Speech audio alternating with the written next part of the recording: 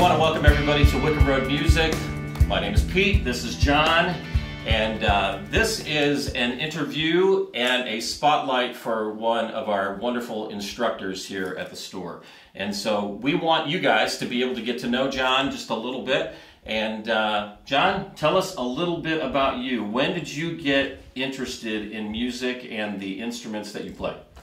Well, I started playing guitar when I was 8. All right. And I'll be 36 actually this week. Man, you don't look a day... I was saying, day over 45? No. I mean 18, 19 years old. 18, 19 years old? Humor him. I don't know if the 18-year-olds have gray in the beard there. But no, my first guitar, or my first instrument was a guitar. Okay. And I ended up joining the Army band when I was 20. Wow. Or when I was 19, actually, but I left when I was 20 there, and I played with them for 8 years. Wow, you gotta have chops to get into the Army band. I was very lucky. I was super. I wouldn't trade the experience for anything, man, because I got to travel the world and I got to play music every day with a bunch of really heavy hitting guys. So, wow. So that was great. And after that, I went back to school. And I got a bachelor's and master's from some schools here in Florida in jazz performance. Nice. And just over the years, I don't remember when exactly, but I picked up the banjo at some point, picked up the bass guitar at some point, the ukulele. And when I went to school, I learned piano. You know, I had to learn piano when you went to school for music, and so I picked that up. And so those are the main instruments that I play. Guitar is still my main first guy, but I do those other ones also. Awesome. So as an instructor at the store, how long have you been teaching now? Let's see, it's I want to say it's about 1.5 years or so. At the store? There. Mm-hmm. Okay. Now you've been teaching for eons, right? Yeah, before that, of course. And actually part of our I started teaching when I was a teenager, just teaching buddies or friends of the family or whomever. Yeah. And then as part of our public relations that we did through the Army band, we did a lot of instruction, or we might go give master classes or something like that. So awesome. So even since teenager days until now, I've been doing that. So just quickly, on a personal note, when you were performing with the Army band, give us just the one of the craziest experiences you had, just real quick. All right, he's laughing. Wait, that means there's more than one. Can I get in trouble for anything that we say? Do I have immunity? You do.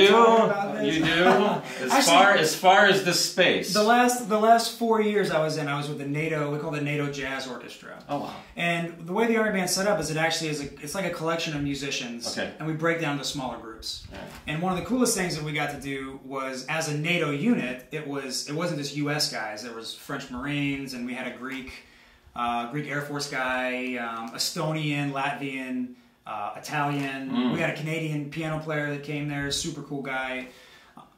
So it was all these NATO countries that had come together to play, but we had a rock band.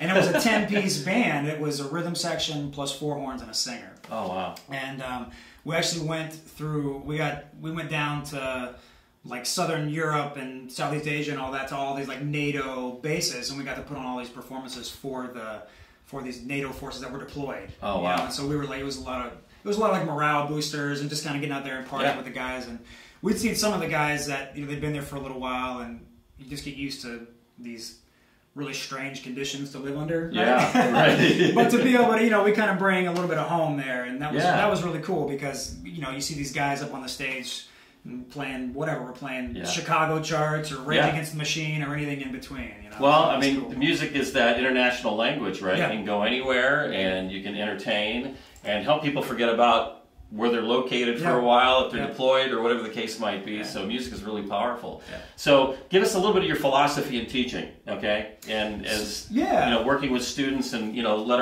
our viewers know what they might experience if they were to get you as an instructor. Yeah, so when I approach a student to teach, I always want to give them something that's contextually relevant to them. Okay. Something that they're interested in, something that they want to do. Yeah. Some people, they just want to play for themselves. They want to sit in their living room and they just want to play tunes and they have fun. Yeah. I got people who are involved in their church and they want to learn church tunes. They want to learn how to do that. Yep. I've got one kid, he's about to start music school. He's going to college for it. Okay. So it's anybody, it's any level, from very beginner day one all the way to people who are going to college for music. And what I try to do is I try to cater what we're learning to something that is relevant to them. And it has to be challenging, but it's also got to be fun, because we don't play music just to challenge ourselves all the time, right? We're not always in practice mode. Yeah. That gets boring after a while, you know, and you never actually go and do the thing. But my biggest approach is developing control. That's what we want to do. We want to control our hands. We want to control. We want to develop enough control that the things that we hear in our head, or the things that we see on sheet music or hear on a recording, we want to be able to replicate those things accurately on our instrument, whatever that thing is. So if it's, you know, if we're hearing it and we're writing music, or we're improvising, you know, a face melting guitar solo, right? We want to be able to get those sounds out of the head through the hands onto the instrument in a way that's accurate, that we want to do. If we're sight reading something, we want to be able to accurately reproduce what's on the page, and not just a robot can do that, right? We want to do it with human expression. You know, how are we going to actually make music beyond that? So it's developing that control enough to make the sounds that you want to make, when you want to make them, the way you want to make them. Wow, that's how I approach things. So when it comes to ages and stuff, are you hip to working with young kids? Totally, things like that. So I think I've had as young as 6. Okay. And me too. I think 6 and 7. 6, and I think I've got a lot of guys who are past retirement age. You know, like we got a lot of engineers here in the area and stuff that come from the different aerospace industry, but I've got guys that are in maybe their 70s. I think is the oldest that I've taught. But I even have a couple of students who are on the spectrum a little bit, so they have some learning handicaps there that slow them down. But we have a lot of fun teaching that stuff. You know, trying to find ways that are relevant there. To get them interested in music. You know, and they surprise you, actually. You get these big. I remember sometimes I text my wife after a lesson. I'm like, oh, you know, so and so we were playing songs. We got them going. We got playing through something. Yeah, so you get excited for them, and you walk along with them through their musical journey, and it becomes really cool. That's really cool. So it's never too late to get started. Correct. Is what I'm hearing you say. Your hands are never too small or too large. Oh yeah, so those are excuses. Old. Yeah. So you know, the arthritis, it can slow people down. Sometimes people have a physical thing, like they've broken a finger and now a dog leg's left or whatever. That can slow you down. But you get the guys that say, "Oh, my fingers are too small." They're not too small. Yeah, you can do it. Get in there. So not only you teach guitar, what other instruments are you teaching at the store? Because you had a list of stuff that you're into. My main 2 are guitar and piano. Okay. Those are the ones that I have most of my students under. Okay. But I also teach ukulele, and I have a couple of bass students as well.